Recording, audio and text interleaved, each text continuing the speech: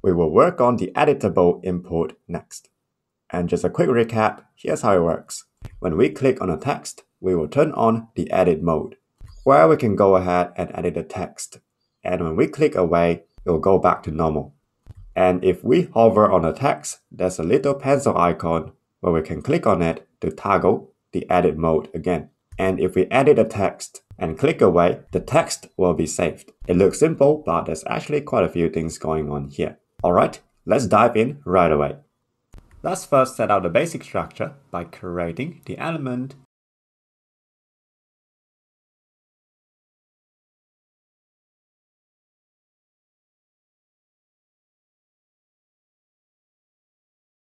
and also load it back inside our home page.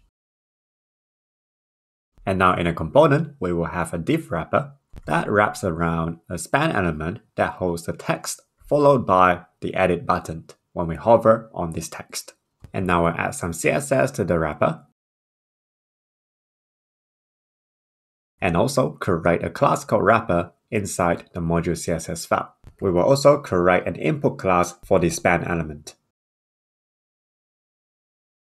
We basically need two modes here in this component, the edit mode and the non-editing mode. Under the non-editing mode, we want to show the text as it is, while under the editing mode, we want to show a text input inside the span element. So that means inside the span, we basically need to put in an input element and we'll assume the value of it to be some props passed to this component. And we want this input element to be read-only when we are in the editing mode. Let's create a state for the editing mode. So we'll create a state called isEditMode and set the default value to false and pass this state to the read-only attribute. So this input element will be read-only when we are not editing. And also setting the data type for the value prop in the prop types. Alright, let's go to our browser to test our code. And I have f***ed up because I forgot to import the useState function.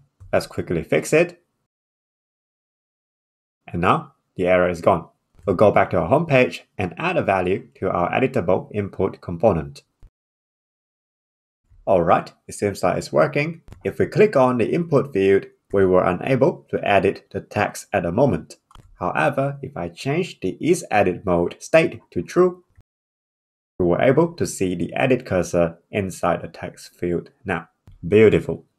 It would be cool if we turn on the edit mode whenever we click on the text. Let's do that.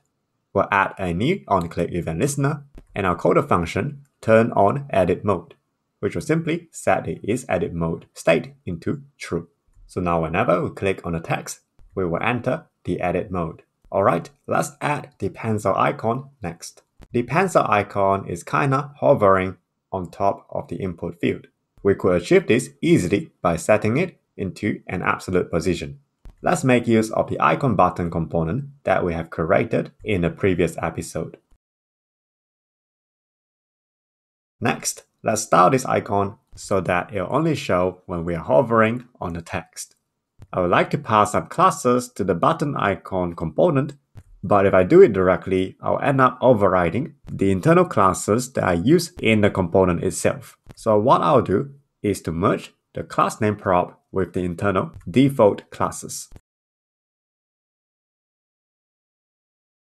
We'll first give the button a little bit of background color when we hover on it, and we'll define a new class inside our module CSS file so that we only show the button when we hover on the wrapper. And we'll add the button CSS to our button icon component, and now if you look at the browser, the button will only show when we hover on the text. Great!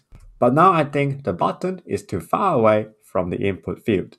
Let's make the button to have an absolute position and place it on the right edge of the wrapper. We'll give the wrapper a fixed width so we can control how long the content should be. Next, we'll add an event listener to the button icon so that whenever we click on it, we will turn on the edit mode. And in theory, we should also make the button disappear while the edit mode is turned on. So let's short circuit this button. So we'll only show this button when the edit mode is off. So now when we click on a pencil icon, it will disappear. But now it leads to another problem. After clicking on the pencil icon, we should autofocus on the input field so the user will know that they can start editing the text. Let's implement an autofocus logic. Now to do that, one of the easiest ways is to create an React element reference by using the useRef hook. Now a React reference is an object that represents any value that we would like to mutate, and that includes a DOM element. You can think of it as some sort of fancy way to wrap around a data. The useRef hook function would accept a default value for the ref object, and what we want to do here is to set our input element as the ref object.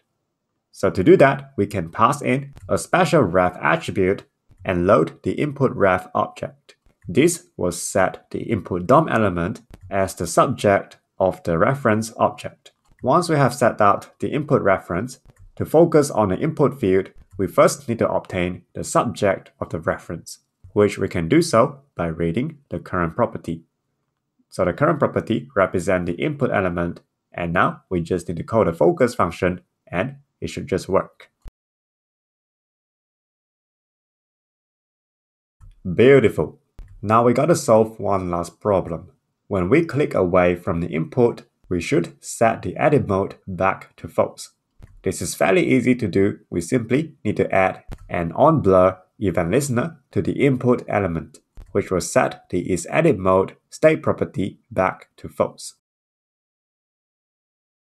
And that is basically it. That is a working editable input. And now I'll do a little bit of polishing by relaying the props to the correct places.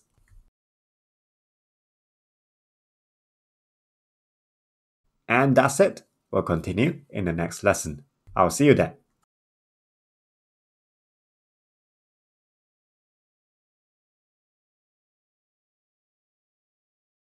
If you would like to see more content, consider supporting us by becoming a member at my website, Acadea.io. It is similar to Patreon, but in return, you get a lot of premium tutorials and lessons. If you can't become a member, that's totally fine. We are just happy that you are here. We spend a lot of time and energy to produce high-quality videos for you. Feel free to check out our other videos on YouTube, and if you can leave a thumbs up, you will really make my day. If you subscribe, I would jump for joy, and I'll make more videos for you. Thanks for your support, and I'll see you next time.